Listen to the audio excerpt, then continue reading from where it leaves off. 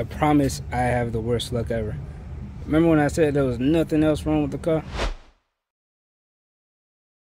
I didn't start the car, so that's why those lights are just there. I promise there's nothing else wrong with the car. I promise. Yeah, I lied.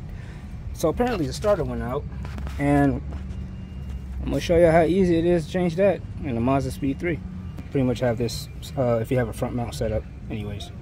It's a lot easier. You can get it from the bottom, you can get it from the top. The easiest, in my opinion, is done from the top.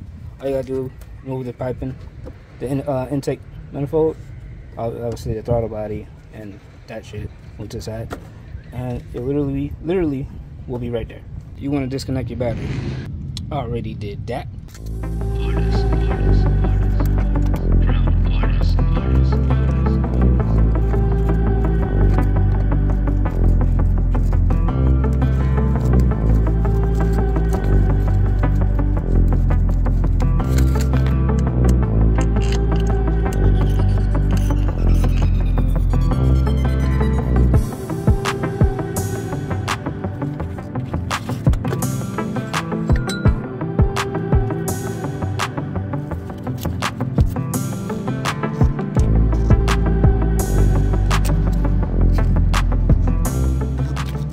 Alright guys, so I took off the intake manifold.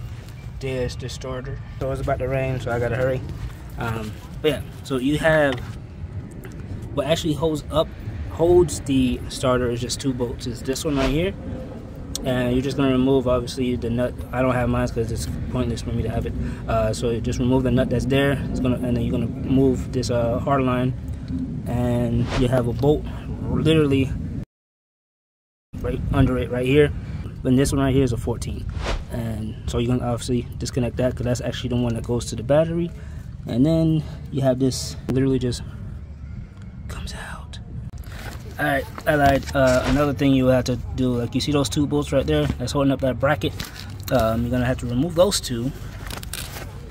That way, this can be free, and I can, you know, actually have leeway to actually take this out because this is not budging at all. Guess what? Free! Old one is out. Yep, that's it. Now we're just gonna put that one in, call it a day. And just like that, she's in. Look how clean and nice she is. So everything got put back together and battery's connected. Now let's see if she starts. That book bag though. Alright. We have power. Lovely. Clutch in. Now we pray.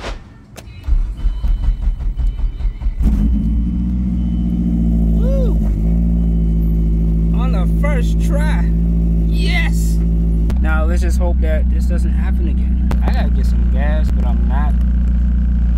But we clean up this mess and I'm going home. As always, I appreciate you. Now, do I know what I'm doing? No. But I'm gonna try because I like doing things with my hand, and if I fail, I can always double back. You know what I mean? And learn from your mistake and then go back in and knock it out. And that's what you should do with life. There's a video showing you that these cars are not hard to work on. Alright, till next time. Peace.